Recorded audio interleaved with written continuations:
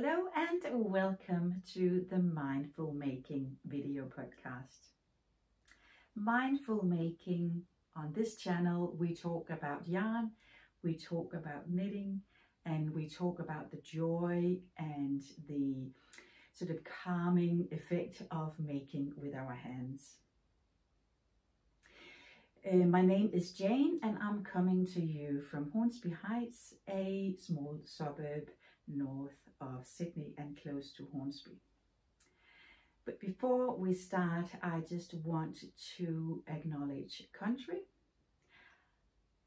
I would like to acknowledge the traditional custodians of the land that I'm coming to you from today. I am on Darug Ku-ring-gai land. I pay my respects to elders past, present and emerging. And through this greeting, I hope to contribute to bringing the honor and the respect that the first people of Australia deserves.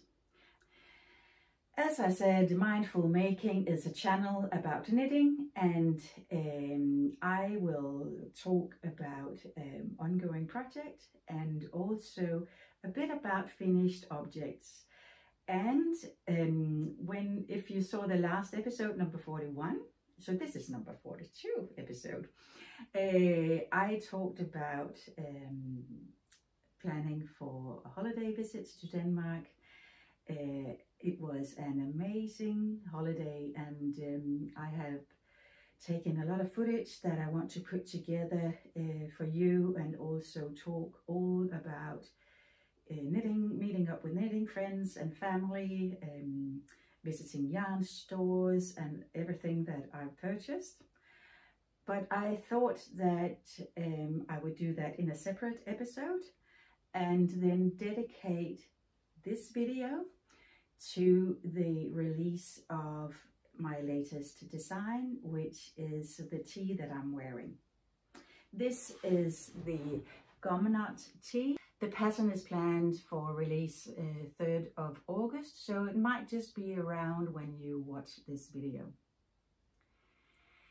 You can find me as Mindful Making on Instagram, on my website, which is called mindfulmaking.com.au, on Ravelry, I'm Mindful Making AU. And also I just want to take this opportunity to welcome new viewers who have joined us since the last episode.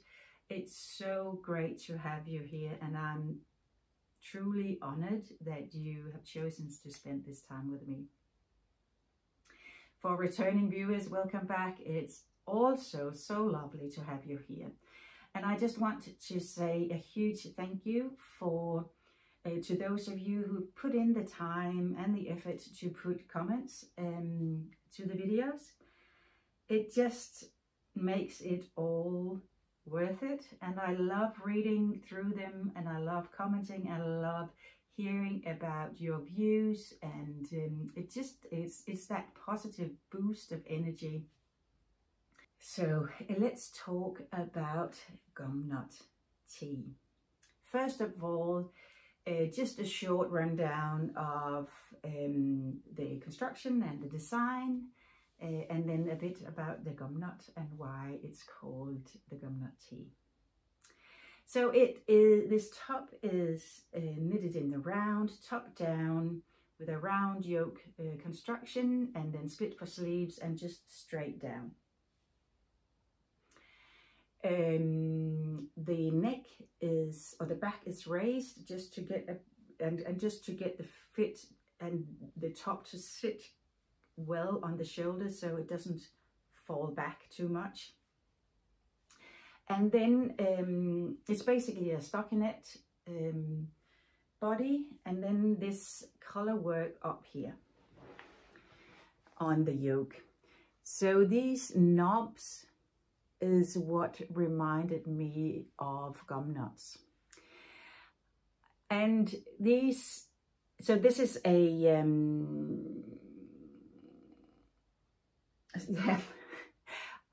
after I've been in Denmark, my brain is working in Danish. So it will take a few weeks or a few months before I'm back into just English all the time. But anyway, so it's a slip stitch pattern.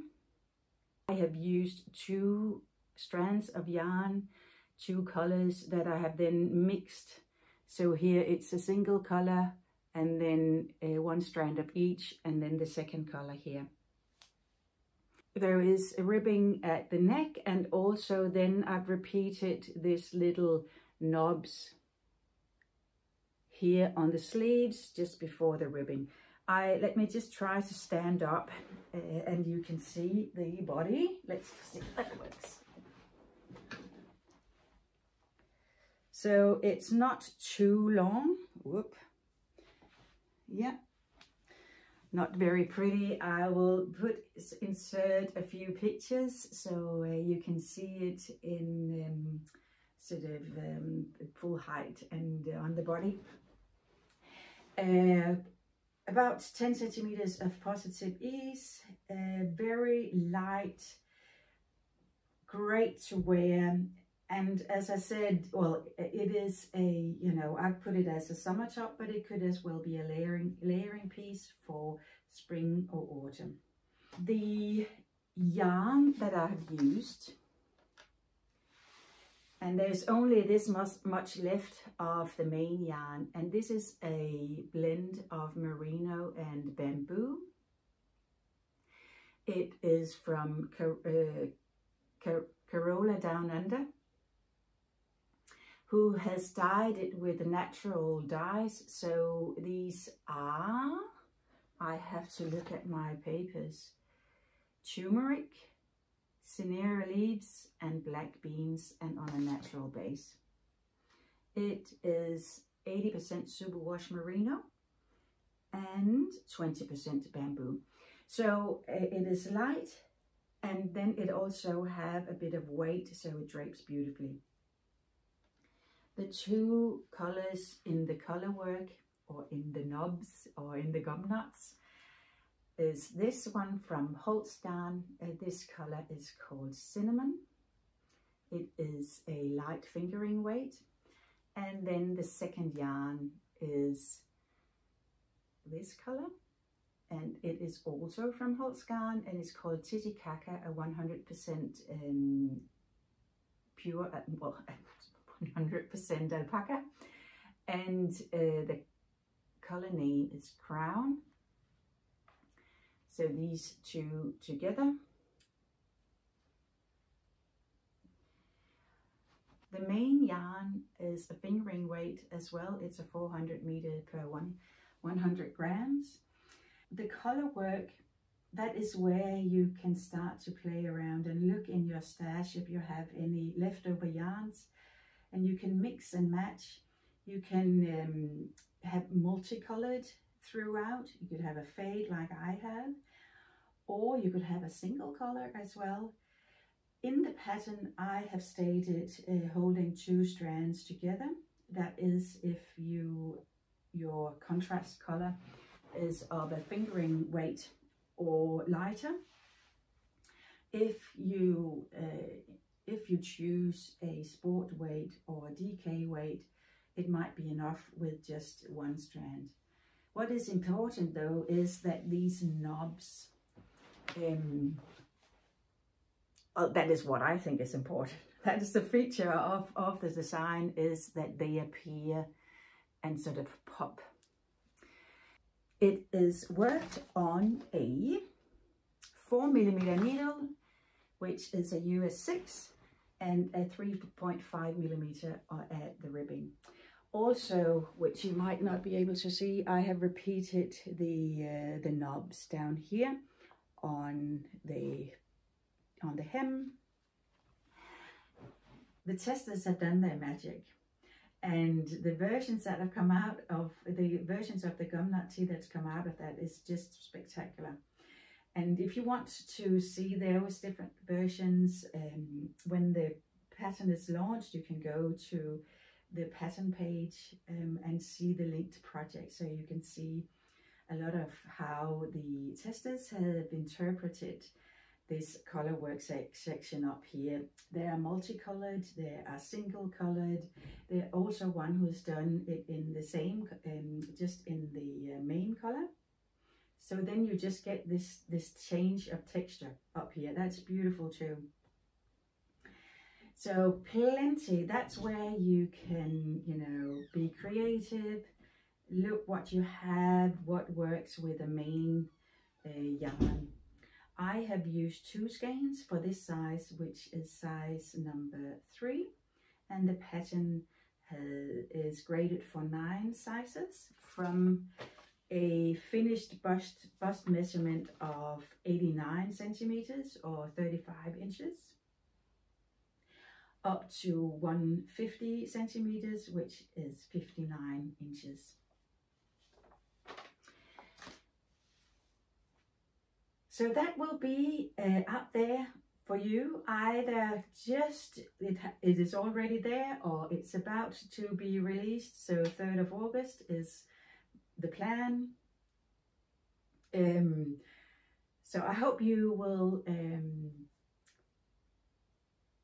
be interested, and I would love to see how you design your own tee.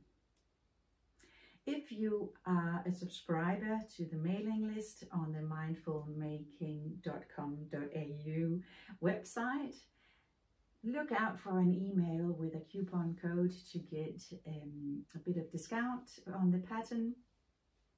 That is my way of saying thank you for your loyalty, and make use of that. And you can also find the pattern. It will be available in English and in Danish on my website, and also on Ravelry at mindfulmaking.au. I can't speak. I think too much, can't speak. Anyway, it is out there, it is released, and it's a joy to bring you this tee, this top, the summer top. I have worn it quite a bit, and I think the bamboo just makes it both warm but also light, so it brings a bit of coolness to the merino. So I've really enjoyed wearing it, and I really, well, when I say it myself, really like the patterning up here. Anyway, gumnut tee is out there and it's available, and please use the hashtag gumnuttee and tag Mindful Making so I can see your versions. It's so wonderful to see different take on your designs. So please do that. Coming back to the gum nuts. So a gum is a eucalyptus, it's a name of eucalyptus trees in Australia. It might be elsewhere as well, but for sure here in Australia. There are plenty of types of gums, you know, scribbly gum, white gum, red gum, and I don't know them all. But their little fruit is like a nut.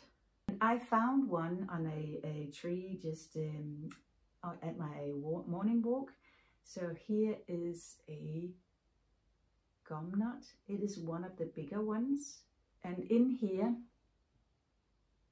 when it blooms, it has sort of flowers out here. It is quite a hard nut, but you could see sort of the inspiration of that gum nut into the little knobs of the tea.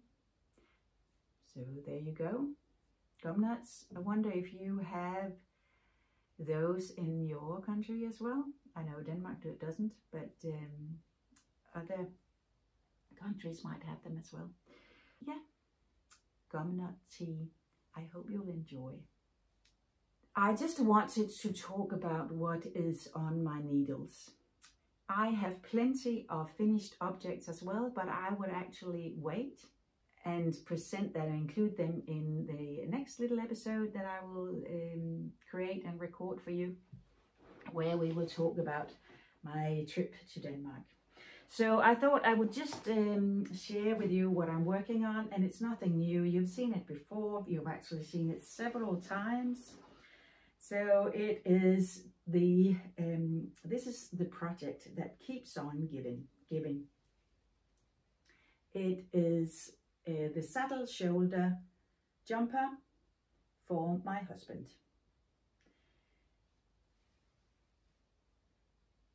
I think in the last episode I had ripped the back up till here, so I tried if I could finish it before I left for my holiday, but I couldn't. The body was finished though, and then when I came back I've worked on the sleeves. It took me a few goes or a few tries to get it right. The saddle shoulder, let's see if you can get a, so saddle shoulder, and then you pick up stitches and then you work the sleeve cap as short rows across here, and I just had to have a few goes in just making it work. But now the first sleeve is finished and I'm on to the second sleeve. The cap is almost done, and then it's just knitting down, and then just a pick up and knit the neckline, and it will be good to go. As you can see, it looks a bit sort of uneven, and that is because the yarn is like, you know, it is curled up because it's a reuse. I had knitted it at full jumper, all finished, and I have talked a lot about that. The neckline didn't work, I ripped it all back, started over. But I am sure that the yarn will even out and it will be beautiful when it's washed and blocked, and then my husband will get his beautiful black, blue jumper that he has been waiting patiently for a long time. The yarn is the Holst Super Soft, which is a 100% wool. Initially it had a lot of excess color in it, so my hands got blue, but now that it has been washed once in a finished jumper, it doesn't bleed anymore. So my hands are good, not tinted with blue. This color is called Vintage Heather. It is a beautiful, now it blows out on the camera, so you can't see the deep colors here. It's basically a dark navy blue and mixed with black. So it's a very deep, beautiful colored yarn. Hopefully when I record the next episode, this will be finished. Let's see. I am working from Anne Butt's book, which is top-down sweaters, and it has stitch counts for different gauges as well. So I'm using that, and it does take a bit of focus and concentration to just follow the tables and finding the right figures and keeping track of where you are. And I think maybe I was a bit tired after the long flight home, so I didn't fully understand that sleeve cap thing, so I had to go back. But all good. That is what I'm working on at the moment. Finally, before I let you go, for this will be a bit of a shorter episode, I wanted to show you a few very plain yarn purchases and just one very exciting. And well, they're both exciting. Any yarn purchase is exciting, but these were from before I left for my trip. The first purchase was inspired by Alexandra at Fiberbound. So she had this video where she was at Lindcraft. They had 50% off all yarn. So she had a video when she was walking the aisles and picking out stuff. Maybe it was 50% of every craft supply, I can't remember. But I just got so inspired by that. So I bought black cotton yarn, plain cotton. There is 100 gram in this one, 8 ply, and I use these to knit up dishcloths that we use in our kitchen. And I actually just picked out a few that I have done, not in this yarn, but I have some sitting in my cupboard, and all of them just need to have their ends woven in, and they can go in the kitchen drawer. And it's just a nice thing just to have at hand for, you know, small trips, or even for sometimes when I walk.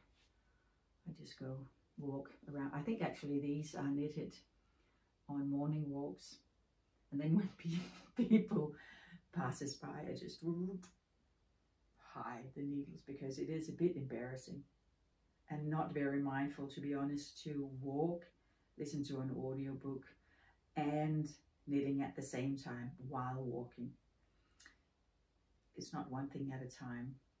Anyway, sometimes that can get me out walking, that I'm allowed, or I can knit at the same time, because maybe what I really want is just to sit and knit, and then I could still knit while getting a bit of exercise. So that will be the purpose of 10 balls of black cotton yarn. They will turn into dishcloths at some stage. I also was tempted to buy another cotton yarn, and I have a thing for green at the moment. So I bought this 4-ply yarn, which is a, well, they say it's crochet knitting cotton 4-ply. The color is olive. It is a bit, the color is a bit boring. It's a bit flat. But I thought maybe a nice light summer tea this would be suitable for that. So 4 of these and 10 of these were then $43, which is in Danish 200 kroner, and in US it will probably be 35 or something. So I thought that was a good deal, and then I have well, even more yarn in my stash. Don't get me started, but anyway, it's good. It's my collection. It's fine. So that is cotton. And then inspired by Pia of 50 Fabulous, the 50 Fabulous podcast. She has knitted the Shifty Sweater by Andrea Murray, and she had found a yarn alternative that isn't as pricey as the Spinsicle yarns. I was hooked. So I have bought these 2 massive balls of yarn. So this is bought at a company called By Kielerik. It's a Danish, she's a Danish yarn dyer, and then she imports this Latvian wool. It is called Lat wool. And she whatever she has in her shop, that's what she has, and the colors will differ. So it is 70% wool and 30 Latvian wool, which is a bit sort of coarse, and then 30% merino. So it has some bite to it, this wool. This will be the main color, and then I will have this yellow, pink, orange thing as the contrast color. It's a bit out there for me, don't you think? Maybe I should have chosen something light grey sitting here instead. Oh, but it's beautiful. So you have these, the color changes are very long on this yarn. And this one is difficult with the dark yarns. So it's green, brown, blue, teal. This is pretty. I like this one better than this one, but I think together they might work really well. I don't know when I will knit it. Someday, one day, someday. If only there were more hours in the day. But anyway, this was my update in this short video, a celebration of the release of the gumnut tea. I hope you will, that you will like it, and I hope that you will knit it, and I hope that you will share your versions of this summer top. I'm looking very much forward to seeing you again very soon. Bye bye.